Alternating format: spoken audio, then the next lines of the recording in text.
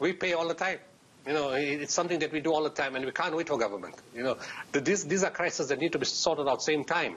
And I've been asked that question before many times, and even on your program. You know what? Are we doing the work that the government should be doing? And I keep saying the problem is they need to change their systems, how they operate. Individuals, you know, can't take the decision.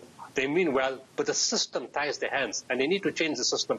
This is an emergency. You can't. It's 14 days. You can't be having a hospital that doesn't have water for 14 days or is intermittent water at a time when you're trying to catch up backlog from between the second wave of COVID. And before you can catch it up, you're hit by the third wave, and all that time is lost. Plus, you're carrying patients from Charlotte Mackay Hospital, which has been closed, and I can't understand why for so long. I mean, the whole hospital didn't burn down. It's only one part of the hospital that burned, and surely at least 2/3 of the hospital could be functional by now. What's the delay? And all that pressure is on this hospital.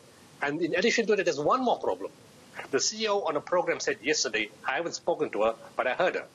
And she said, people from the community are coming for water to the hospital because they don't have water in their areas. So it's not only the hospital.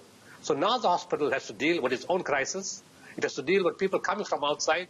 And you have the risk of too much people being there and a high risk for COVID-19 in the third wave. So government has to look at the systems, and you need to act fast to intervene, to solve the problem. To answer your question, this is donor money. The money is coming from donors who are readily have come forward. And in fact, even many of the doctors within the hospital want to support the borehole drilling.